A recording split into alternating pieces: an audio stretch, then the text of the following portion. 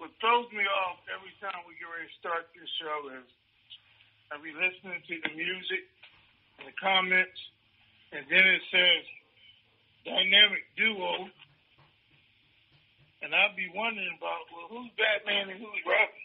But anyway, I'm just joking.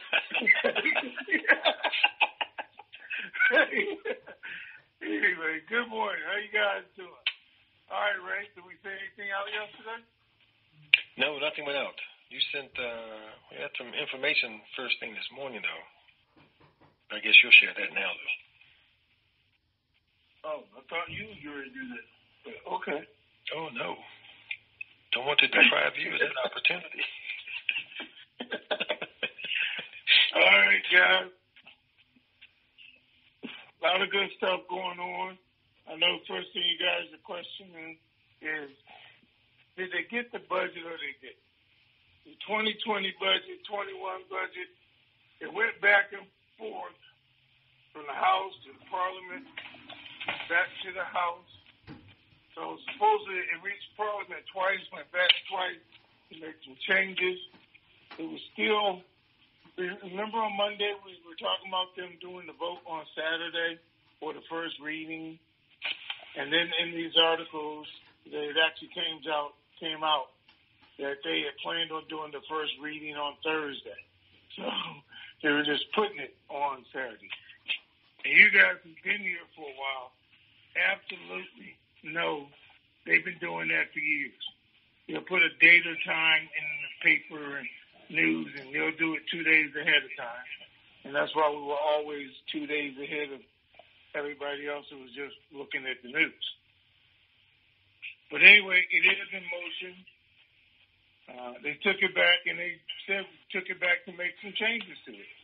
Going to submit again, but they're being consistent in saying it's going to take at least 2 weeks and probably 3 weeks for it to come out because they wanted it to come out in the middle of middle of October. So there we are. Could anything happen sooner than that? Absolutely. All right. They continue to arrest people. Yesterday they put out orders restricting a whole bunch of people to the country. So it said when we get to them, they'll be within the grasp of authorities. So they've restricted them. Most of them banking people, exchange people, and especially people dealing with the key card. So they're saying that is a major source of corruption now, is the key card. That's being the salaries and things that are supposed to be paid through it, and they're paying to different companies. It's just going over to Iran. That's okay. We got that. Other than that, Maliki came out today, and believe it or not, he was telling people, don't fall into the trap of protesting the electoral law. Wait for the electoral law and vote, but don't vote for either party or person. Vote for what's right. And you guys all know that doesn't sound like Maliki. So we know it's a bunch of BS. And we know it because most of the militia that's in there are changing their names so that Iran can say it's not us, it's not our guys. Because those guys just split up and now they're doing their own thing.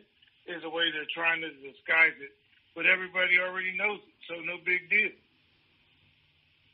But I don't think they're going to try anything right at this moment because word yesterday was they're going to lay off until after the election because they don't want to help get Trump elected.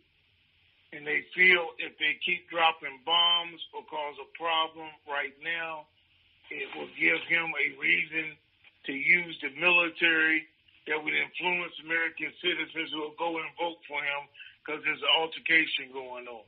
Or so they're saying they're going to stop doing that until after the election because they don't want to help him get reelected, which is, makes sense. And it only makes sense because Biden has already said if he gets elected, he's going to go back to the 2015 agreement with Iran. And I'm sure they would prefer that much better. than what they're going through right now. So he put the sanctions on Iran.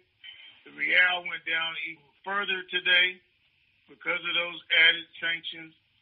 So life got a little bit harder for them. But again, they're not trying to do anything between now and the election, which is good for us. That means Al-Kazimi can go ahead and get his stuff through, make the changes he wants to make, and know they're not going to put up too much of a fight right now, especially when he wants to do it, which makes it easier for the RV to be completed, which we think is happening right now. Okay. Banks had meetings yesterday. They're still doing 6 through 11 through the end of the month. They are actually looking forward to something happening over this weekend, is what they're saying. They're going to be on alert or high alert over the weekend. So there's a possibility that something could happen there. We fully expect it by the end of the month, because the October the 2nd is National Day for Iraq. A national celebration has been scheduled for October the 2nd, National Day. So, second or third? Second or third. Yeah, one of them. Okay. What could they possibly be celebrating? On the 2nd or 3rd? Hold on, let's see if Tish paying attention, because she's sensitive. No, I got to go look the article up. Let me see. But it's one of them. Second or third. I'll accept that. Okay. So we're all good. Everything's good. Ray got the rates. I don't know if you want to give them to you guys. The last time he did tell me I was giving you guys too much information. That was from Ray. He's like, why are you telling them all that?